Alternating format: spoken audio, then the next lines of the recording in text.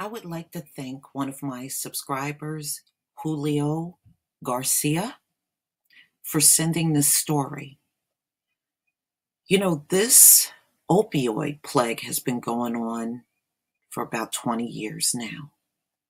And they've spent more than $1 trillion on it over the last 20 years. And it's still going strong. And here's what I want to always clarify to each and every one of you.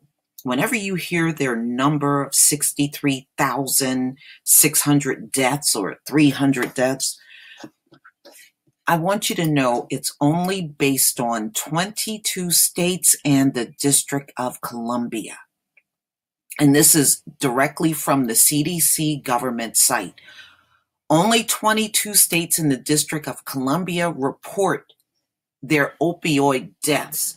It is not all 50 states. So they are seriously downplaying that number.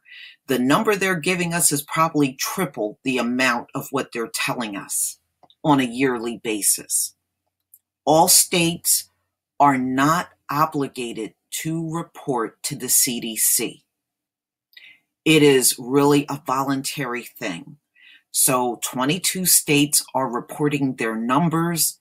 The other states are not reporting anything to the CDC. So I just want to make this very clear by even showing you the website and showing you how they base the overdose deaths only squarely on the 22 states in the District of Columbia, which is, of course, not considered as a state.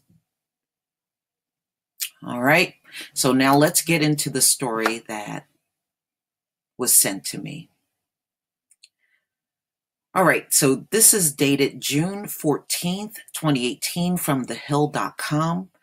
The severe economic cost of the U.S. opioid plague. And believe me, it is very costly. The opioid plague that continues to ravage the United States affects every state in the country and has left almost no community untouched. In 2016 alone, the United States witnessed an average of 115 deaths per day due to opioid overdoses, a number that surpasses the number of road traffic deaths and is contributing to the stalling gains in the life expectancy in the United States. Now, they said the life expectancy dropped by 2 years. Ladies and gentlemen, that's another thing I really seriously believe they are downplaying big time. Just understand you're never going to get the full proof. They're not going to give us the truth. Just know that every time we get these stories, it's in half-truths.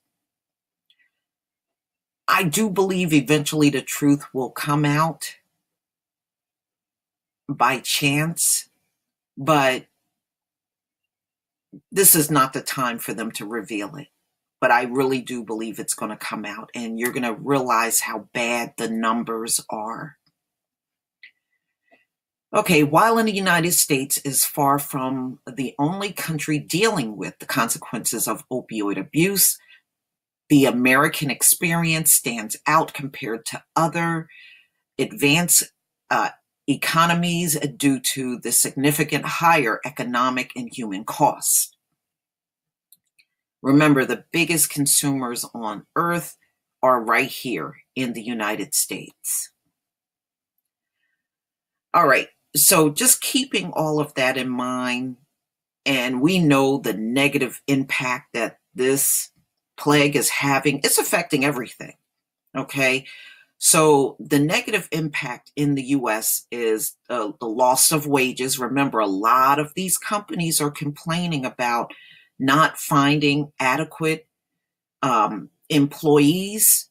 Many of them cannot pass the pre-employment drug test. Many of them on jobs, if they give a surprise drug test, they fail and they have to let staff go. So it's impacting productivity in virtually every single sector right now. Incarceration is now being increased because, you know what, let's face it, if you're a drug addict, like I said before in the past, in many of my videos, you're going to run out of money. Drug addicts always run out of money. As soon as they run out of money, they turn to crime. It is inevitable. It's unavoidable. And decreased productivity estimates suggest that this could be around $40 billion a year is being lost on this opioid plague. $40 billion a year. That's a lot of damn money. That is a lot of money. Okay, so on the other side of the fiscal ledger, lost productivity also has effects on tax revenue. Estimates suggest that a combined impact reduced federal, state, and local tax revenue by almost $16 billion in 2016. So this thing ain't going nowhere, ladies and gentlemen. This is one thing they will never be able to conquer.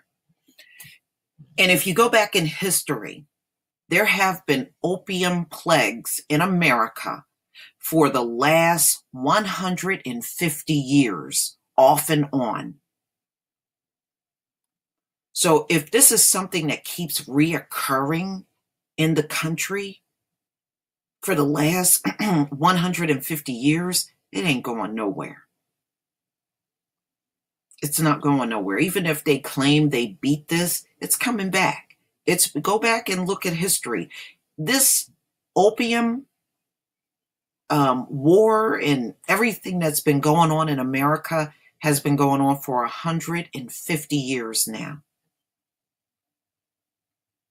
You can look back in every century, there has been an opium plague. And it's wiped out probably by now millions of people in this country. And I wouldn't be surprised if over the last 20 years, it's well past 1 million people. But again, they are not going to tell you this at all. When addiction leads to criminality, the consequences of a felony record can drastically reduce employment possibilities. Public outlays are also incurred through costs of policing, law enforcement, and other public services in dealing with drug overdoses and addiction treatment. And don't leave out Narcan. They are spending a fortune to keep every single EMT unit with Narcan. Your police are carrying Narcan. Your fire department, they're carrying Narcan. A lot of the sheriff's departments in this country, they're carrying Narcan. They're spending a fortune to keep the flow of Narcan all over this country. So that right there is racking up millions and millions of dollars just doing that alone. And on top of that, they're now putting Narcan in all of the pharmacies and supermarkets so that the average citizen can also carry Narcan. I mean, and not long ago, if you remember, I did a story on the Attorney General saying everybody should be carrying Narcan.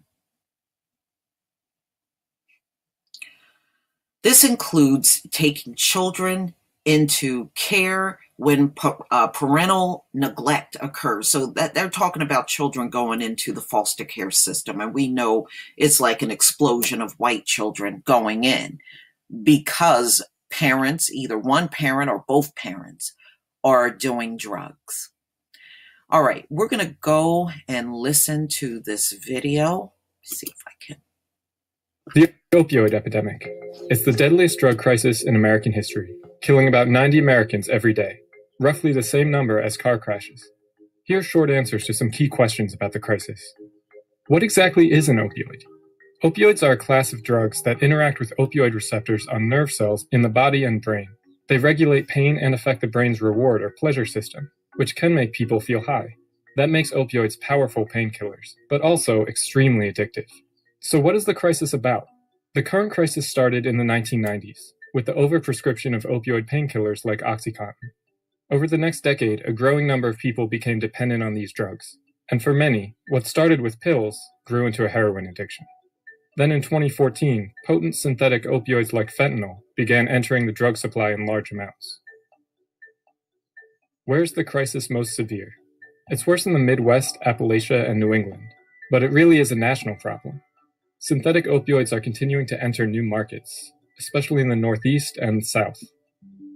Why has it gotten so much worse in recent years? Decades of opioid overprescription, an influx of cheap heroin, and the emergence of fentanyl, a synthetic opioid that is 50 times more potent than heroin. Shouldn't we just stop prescribing opioids? Not necessarily. Opioids have improved the quality of life for millions of people, particularly cancer patients and those with acute pain. And suddenly removing access to opioids from those who are dependent on them to function could easily push people to more dangerous opioids, like heroin or counterfeit pills. So what can be done? There are many variables, but any solution would require controlling the distribution of prescription opioids, expanding access to medication-assisted treatment, and making naloxone, an overdose antidote, more accessible. In addition, more controversial ideas like drug checking services or supervised injection sites may be necessary to slow the rise in overdose deaths.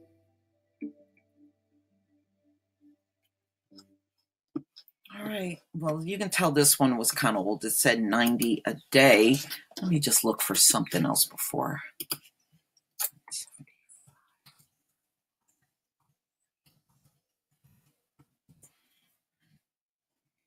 Okay. Now, according to, this is an article that came out January of this year. And this also matches up with the Opioid Commission that Trump put together. They said it was 175 deaths per day. But since it's been several months, in my opinion, it would have had to go up even higher than this. So this thing is a mess, y'all. This article that you're looking at is dated February 2nd, 2018. So we are in June. So chances are it's definitely past 175 per day. But please tell me what you think, ladies and gentlemen. Please leave your comment and subscribe. Don't forget to hit on the notification bell. If you can support my channel, please do. And I will see you on the next video. Make sure you share the video and like the video, ladies and gentlemen. Peace.